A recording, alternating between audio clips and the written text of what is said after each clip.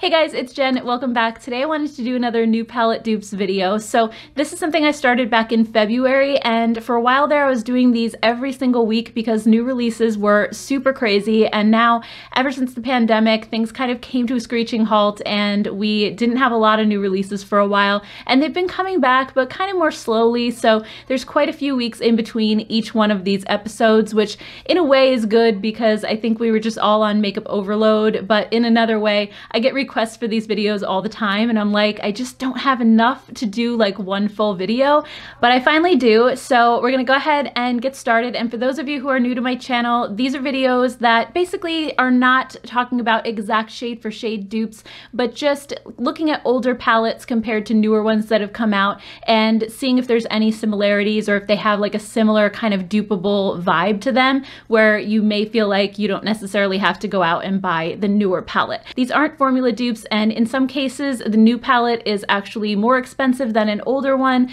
so I'm not trying to do drugstore dupes either. The whole point of these videos is just to avoid too much repetition in our makeup collections. If you like repetition, then that's totally cool as well, but for me personally, because I have such a big collection, I'm trying hard not to keep buying the same things over and over again. So let's go ahead and start out with the first palette, and that one is the Morphe 35C Everyday Chic Artistry palette. So my friend Ashley over on Instagram, who I DM back and forth with all the time, she sent me a picture of this palette when it first came out, and right away she was like, doesn't this look just like the Emily Noel Wants palette from Makeup Revolution? And I totally agreed. I think it really does. There's so many similarities between these two palettes. I was kind of blown away, and really I'm not a huge fan of Morphe, so because I already have the Emily Noel palette, this is not tempting me at all, even though I think the color story is really pretty and something that I would gravitate toward. You know, chances are I wasn't going to buy something from Morphe anyway, and it just makes me feel a little bit better that I already have the Emily Noel palette, so I'm good. Next up is the Pure Cosmetics Defense palette. This is supposed to be anti-pollution eyeshadow, and on Trend Mood's page there was so much negativity surrounding this palette, people saying, what does anti-pollution even mean? And I think basically they put ingredients in there to kind of help protect your skin against the effects of blue light and from the environment. But you know, it's eyeshadow. I feel like that kind of makes a little bit more sense when it comes to like skincare or a foundation or something that you're going to be putting on a larger area of your face. But anyway, not to go off on a tangent, when I saw this one, I immediately thought of Tati's Textured Neutrals palette, not necessarily with the glitters and stuff because the Pure palette really doesn't have those glitters, but I think the color story is really close. And granted, Pure's palette has a lot less shadows in it than the Tati one, but if you look like on the left-hand side of the palette, you have like that gray kind of smoky vibe going on, and then in the middle of the palette, you have more of those warm-toned neutrals,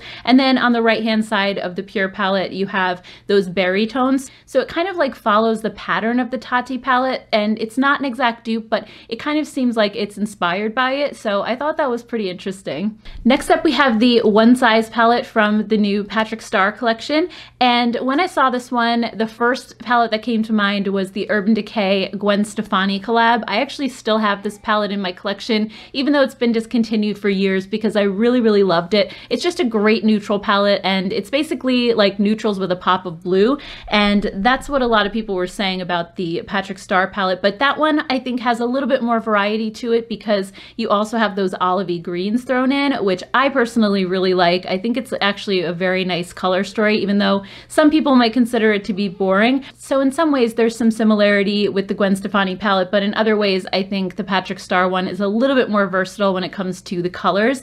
And then the next one it reminded me of was the Lorac Pro 2 palette. And this is one that I always think of being as more of a cool tone palette, but it is kind of more of a mix of warm tones and cool tones. And the Patrick Starr palette is pretty much exactly the same thing. You have that olivey green shimmer in both palettes. You also have that deep blue as well. You have that one that's kind of like a really deep brown, but it looks a little bit purpley. And also in the Lorac palette, you have like the yellowy tan shade and a couple of the neutrals. So I think, you know, again, while they're not exact shade for shade dupes, I think there are a lot of the same colors in the Patrick Star palette and the Lorac, so you might feel like you don't have to necessarily run out and buy the Patrick Star one. And then next up we have the e.l.f. Retro Paradise palette. So I'm not going to spend too much time on this one because I actually did a video showing swatches and comparisons between some of the palettes in my collection, so I'll go ahead and link that above in case you want to check that out. That's actually over on my swatch channel, so a lot of you guys may not have seen that one, and I'll just quickly go through some of the dupes that I found from that video. The first one being the Juvia's Place Magic palette, and this one is so close. It's immediately what I thought of when I saw the promo photos for the retro palette, because it has so many of the same shades, particularly those brighter colors that kind of pop out at you, like the blues and the greens and the reddish orange color and the gold. You know, it's not, again, like shade for shade, every single one the same, but I do think the vibe is really, really close. Another one I thought that the Retro Paradise palette looked kind of similar to was the Wet n Wild Not a Basic Peach palette, and this one doesn't have the bright pop of green or the purples in it, but I feel like the rest of the palette is so close. It also doesn't have that reddish orange, actually, the bright one, but I swatched like every shade that I thought was similar side by side, and it's a good chunk of the palette that is like almost spot on. So I thought that was pretty interesting. And then last but not least, we have the Profusion Festival palette. And this one, I found so many dupes of palettes using this one because it's so huge and there's so many different colors,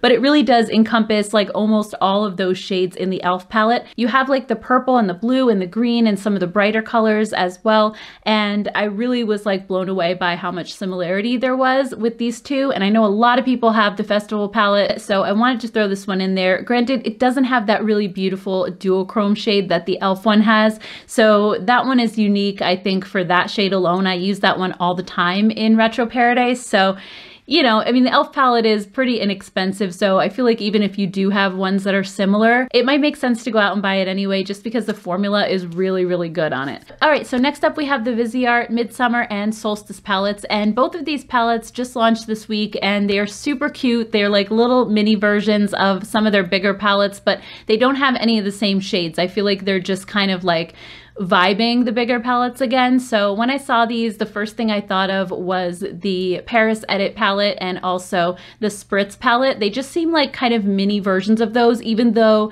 they're completely different. When you look at them really closely, I don't see any exact dupes within the shades in these palettes, but I just think, again, like they kind of take that vibe and just make it a little bit smaller, which, you know, I think they're cute. I don't have the bigger ones, and I really, really like the look of the smaller ones, so I may end up getting them. They're actually sitting in my cart right now. I might just go ahead and do it. They're really pretty. So when it comes to the Midsummer one, the first palette it reminded me of was Urban Decay's Back Talk palette. I know that one didn't really have the best reviews. I didn't find the formula to be so great, but I really loved the color story. Just with those rosy tones, I thought it was so beautiful.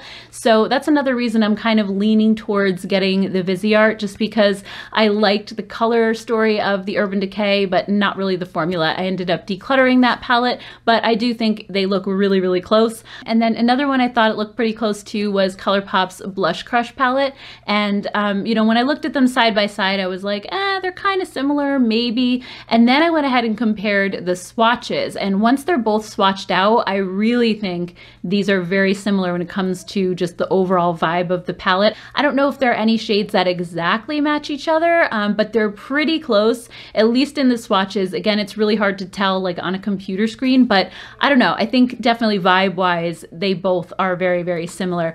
And then when it comes to the Solstice palette, the first thing that I thought of when I saw kind of that mix of warm tones and the rosy tones was Colourpop's Give It To Me Straight. That's another palette that I really love because it has that nice mix and balance of, like I said, those rosy tones and also some warmer tones. And I think these two look really, really similar. The Colourpop one has more shades in it, but if you kind of try to take away the ones that aren't alike, I think there's a lot going on here that's the same. The only thing is the Solstice palette, you can see in that bottom right corner, there's that beautiful shade that kind of looks like a duochrome, which is not in the Colourpop one. So that's another thing I think might make the Viseart palette a little bit more unique. And then another one, just color story wise, that I thought was very similar to the Solstice palette was the Bobbi Brown Nude Drama palette. This one also, I mean, very similar. The Bobbi Brown again has more shades, and you have like that deep charcoal gray shimmer in there, and also a black that the other one doesn't have. But again, it has that mix of the warm tone neutrals mixed with like the beautiful rosy tones. So at least just looking at the pictures side by side, I think these two look very, very close. Okay, so the next palette I wanted to talk about is the Colourpop Wild Nothing palette. When I first saw this one, I said, I have to have this. It is so beautiful. It's right up my alley as far as the colors go.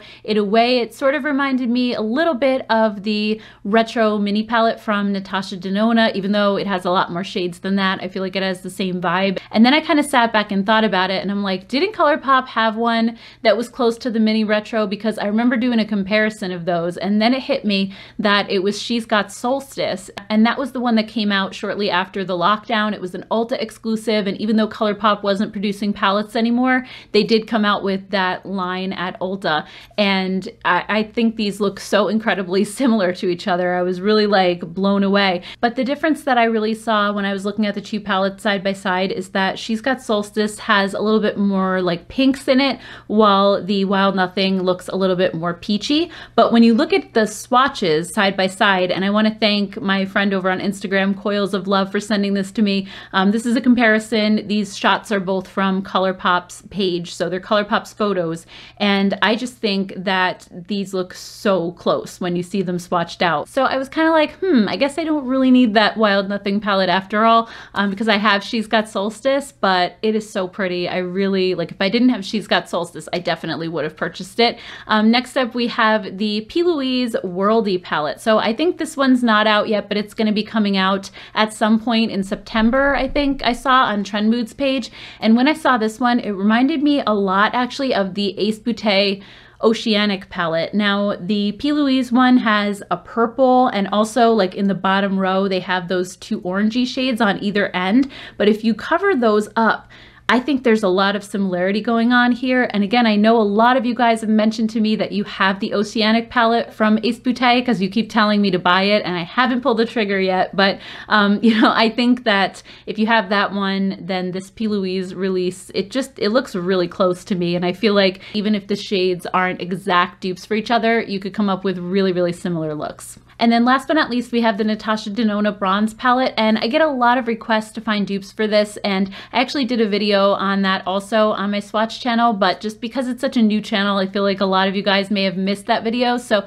I'll link it above. But I wanted to just show you quickly two of what I think are the most similar dupes from that video. The first one being the California Love palette from Colourpop. So this one, I didn't exactly think they were similar when I saw them in the pan, but I could pick out like a couple of colors that I thought were really close. And then once I actually saw them swatched out, I was blown away by how similar these two palettes are. I mean, really the only thing that the Colourpop is missing is like that deep purpley blue shade that's in the Natasha Denona. Everything else kind of just lines up perfectly. And honestly, I prefer Colourpop's formula to Natasha Denona's anyway. I just feel like it's a little bit easier for me to work with. So if you have the California Love palette already, you pretty much have most of the shades in the bronze palette. And then another one I thought was really close to was the Wet n Wild My Glamour Squad palette. This one's a really close dupe for Anastasia's Soft Glam, but I also think it's very similar to the bronze palette as well. And again, it doesn't have that purpley blue shade, but looking at the swatches, you can see that a lot of the other shades are very similar and line up pretty well.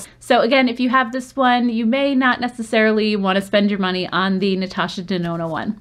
Alright guys, so that's everything. I hope you enjoyed this video and found it helpful. If you did, don't forget to hit that thumbs up button. And also, I would love to hear your thoughts down in the comments below. If you think any of these palettes are dupes for other ones that you could think of, I would love to hear your thoughts. And if you're not subscribed already, don't forget to hit that subscribe button before you go. Thanks guys, and I'll see you all in my next video. Take care. Bye.